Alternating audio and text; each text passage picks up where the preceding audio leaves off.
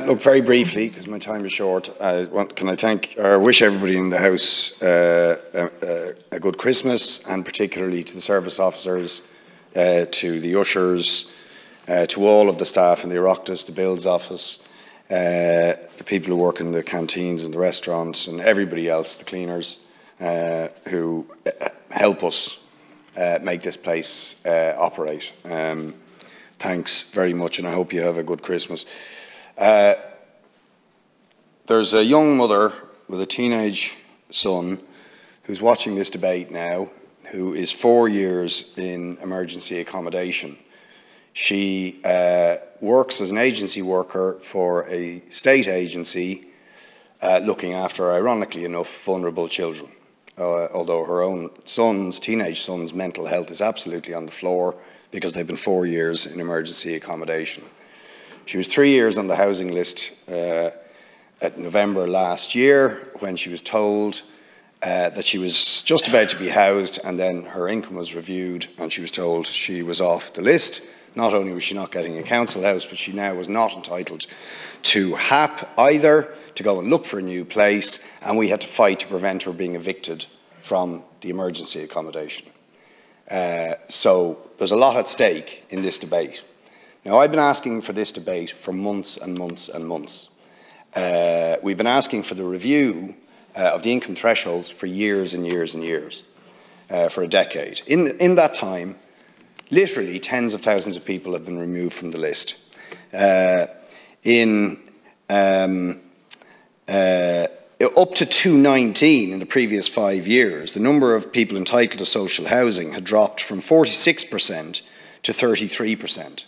Now it's down probably below 30% before this rise in the income threshold. So literally tens of thousands of people have been taken off the housing list and left in absolute limbo. In my area, if you were to pay 1/3 of your income on the average rent, you would need to be earning €84,000 to pay the average rent. You'd need to be earning about €150,000 to pay the average house price. So although this is welcome, even that person I mentioned there, who's just over the threshold, is not guaranteed they will get their time back.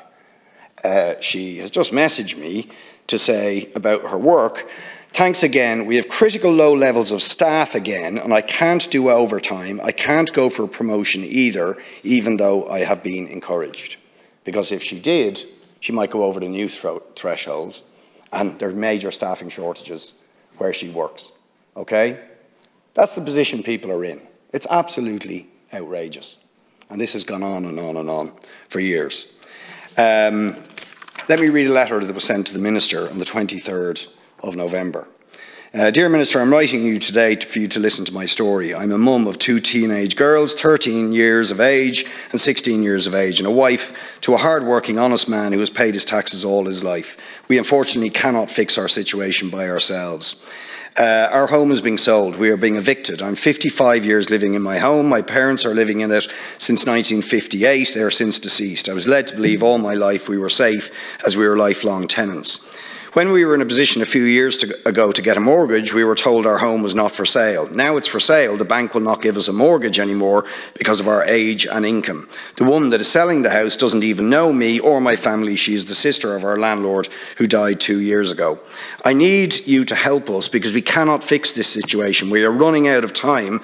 So when you're at home at Christmas, sitting having your Christmas dinner and sitting back enjoying your family, please have a picture of my family sitting in our car at the side of the road, having no Christmas because we do not have a home. My darling beloved husband will be put into an early grave as he is a broken man. As the dad of the house, as a husband, he cannot fix this. I haven't got time to complete the letter. That family who just got a notice from the court that they are going to be evicted with an enforcement order from their home, where they've always paid their rent, where they've done absolutely nothing wrong, will not benefit almost certainly from the new thresholds, because they will still be above the new thresholds. There's a one-income family on an average industrial income. So they have no HAP support, nowhere to go, and they are pleading for help. Okay? What is going to happen for them? So one question is, are the government going to purchase houses in that situation where the people aren't on HAPs and RAS? but where they clearly do not have the income to be able to afford the rents and house prices that I've just described. Right? We need to know the answer to that question. They need to know the answer to that question. But they cannot be left to be in a car on the side of the road. If that happens, this state is a disgrace. So something has to be done about that. Another question. Lots of people at the moment, I have two cases, I won't go through the details because I don't have time, because they were homeless or because their family came and joined them in one family reunification case, had to get properties where they are overcrowded. But they couldn't find anything else. They're not being given HAP because it's overcrowded. Now that's bureaucratic madness. They don't have anywhere else to go, but they're not being given HAP. So that has to happen. And the government need to recognise the nurses, the teachers, all of these huge number of these people cannot afford the rents and the house prices. They're not entitled to any support at all if they are over the threshold.